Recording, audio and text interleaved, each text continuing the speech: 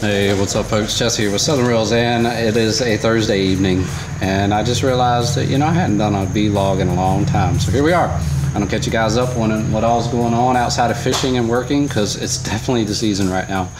Work is booming for me. I've been busy as I can be, fishing as much as I can as well, and family time and everything in the mix. There's just been limited time, so unfortunately my little vlogs have suffered. But anyway, I'm super stoked right now because the annual family beach vacation has come around. I'll actually be at the Outer Banks all next week. Plan on fishing as much as I can. Fortunately, looking at the weather forecast, it's kind of looking crappy, but hey, what can you do, right? I do plan on taking one of my kayaks with me, and I'm taking the Outback. And I've had a bunch of people ask me recently, why are you fishing out of the Outback so much? Well, honestly, I've had some issues with my Pro Angler. Y'all know I did a bunch of upgrades to it. The process of getting all of those dialed in, there was a lot of changes. The sonar system is on point. It gives an incredible image. I mean, now that I have it dialed and know how to set it, the down imaging picture out of that thing is unbelievable. 3D imaging is nice to be able to see what side scan is showing you. It really doesn't help you so much as far as finding fish and stuff, but it allows you to interpret what side scan has been showing me all along and actually translate that into an actual 3D image. So it's very nice to have. But the downside to the system is the added weight of it, plus the battery required to run it weighs 30 pounds.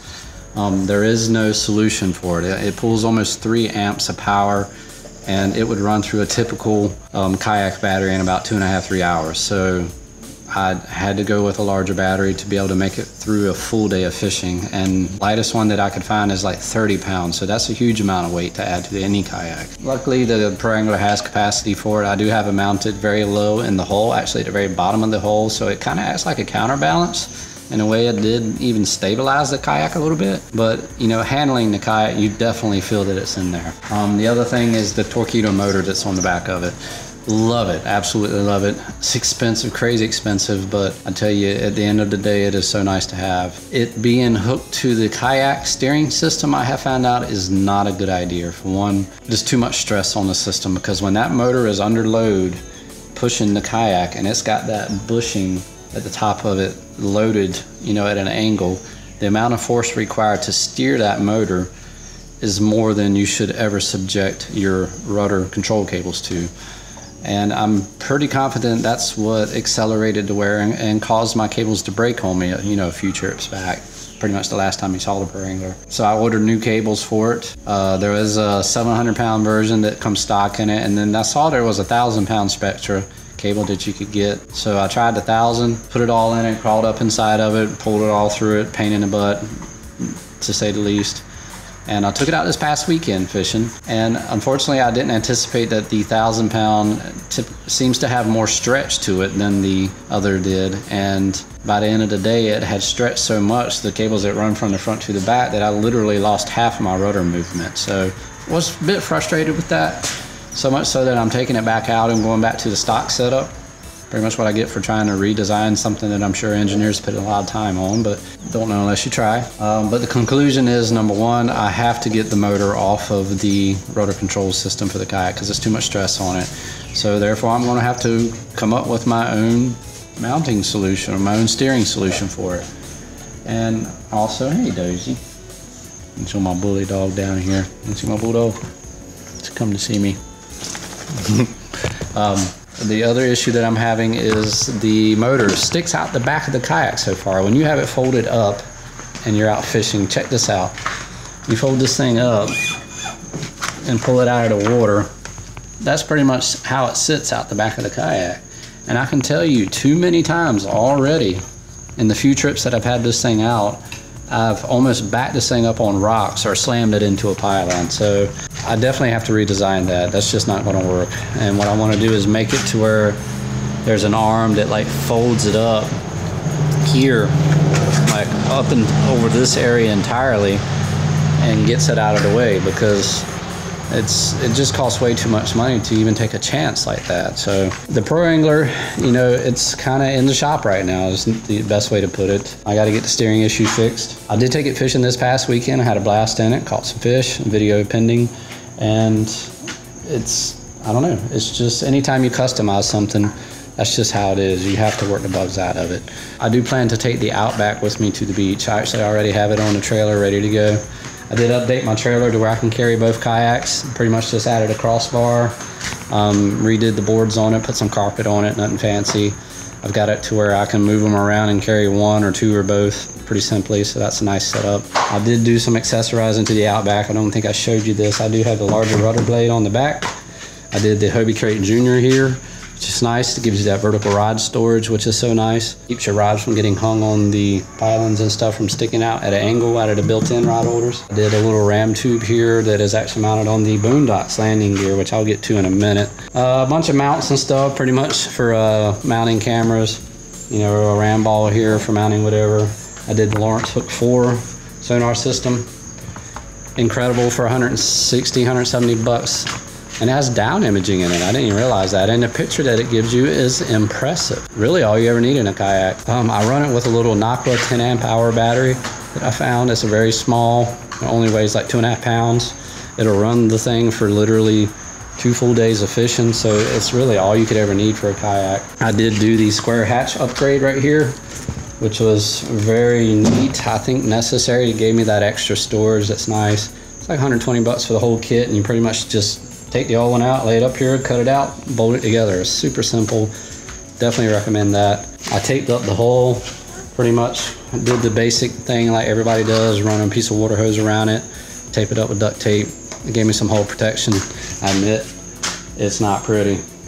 It's not pretty at all, but you know what? Neither is a kayak that's scratched all to hell, so it works. Now, I did try some alternatives as far as the tape. I bought this tape right here called gaff tape. That's what everybody online was talking about. I was like, ooh, I actually found some in blue. That'll look good. You know, put it on the kayak, took it out in the water. Half of it fell off, water hose dangling.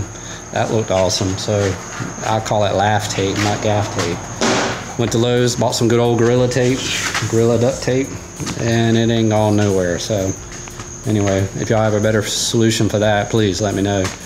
Now, for the best upgrade I have ever done to either of my kayaks. And I am straight up with that. The Boondocks landing gear. This stuff is awesome. I was skeptical. I had a friend that had it on his kayak, got to see it firsthand, purchased it, put it on both of mine, and I absolutely love it. No longer do I have to worry about backing my trailer into the water. I can pretty much park, unstrap my kayaks, slide them back a little bit, pull this out, and just rotate them down, lock them in, roll it right off on the ground, load it up with everything, pick it up, wheel it right to the water, back it right in the water, jump in it, paddle away from shore, rotate them up, lock them in, and go. I mean, it is so much easier, especially when you're landing. Now, I got the ones with the plastic wheels on it, and as you see here, they're hollow, and they work great everywhere except for beach launching. Now, if you're on sand, you got to have these here. Now, I was able to take these off of my Hobie cart and adapt them over to Boondocks landing gear. Wheelies actually sells an adapter kit that allows you to do that. But the downside to these is they have flotation, of course, because there's air in them. So you can't rotate these down and put it in the water and then rotate them up. It's just, there's too much force against the arm for you to really be able to do it. But I'll only use these on the Outback, because this is pretty much going to be the only kayak that I beach launch anymore, just because of the weight. And it's so easy just to rotate it up on its side and change them out and just wheel it right to the truck. Now this one here, or actually this one as well, anytime that I take it somewhere that there's a boat ramp, you know, you can literally back it right in the water with the landing gear down, paddle away from the boat ramp, and then just, you know, slide them out, rotate them up, slide them back in, and lock them down and go. And it's the same way when you land. You pretty much pull up to the boat ramp or close, pull them out, put them down, slide them back in, and you can paddle right up to the boat ramp, walk right off the front and grab it, and walk right up the boat ramp right to your truck. There's no hesitation there whatsoever. It's really nice because it gets you out of everybody's way in a hurry, and it just gets you out of the water and back home in a hurry because you usually wore the hell out at that point. Highly recommend the Boondocks landing gear. I love it. I would definitely get it straight from Boondocks though, because there's a lot of older kits still out there. They've redesigned their stuff. All of their kits now have longer arms that got rid of the hull clearance issue on some kayaks, and also the little thumb screw that used to be up here that you would tighten up to secure the arms in, they did away with it, because honestly they had a lot of issues with mainly with people leaving them in the kayak driving down the road and them falling out. And it happened to a friend of mine, and it sucked, you know. And of course the company wouldn't stand behind it, you know, probably because they couldn't afford to. So they redesigned it, and now they offer a bungee cord to basically strap across them and hold them in. If you're driving down the road for any distance, I would definitely recommend just sliding them out, throw them in the back of your truck. It just makes sense. So anyway, that's pretty much it. That's where I'm at right now. I do plan on doing a lot of fishing at the beach, dropping some videos if possible. I've got a couple videos that I've already done that are going to roll out over the next week. I'm actually running behind right now in the editing because I've been so busy. Oh yeah, once again, thank you guys so much for watching my stuff. I cannot believe how much my channel's grown this summer. I mean, a couple months ago, I had 1,000 subscribers. I finally hit 1,000. I was so stoked about that. I mean, it's not even been 2 months, and now here I am almost at 2,000, literally right there at it. And it just blows me away. So thank you. I'm very humble. I'm glad you enjoy my content. I do work hard to make it as good as I can. I'm going to keep it up and hopefully be able to keep you guys entertained and coming back for more. So that's what's up. I got a lot of packing to do. Get ready for this trip, and thanks. Peace out.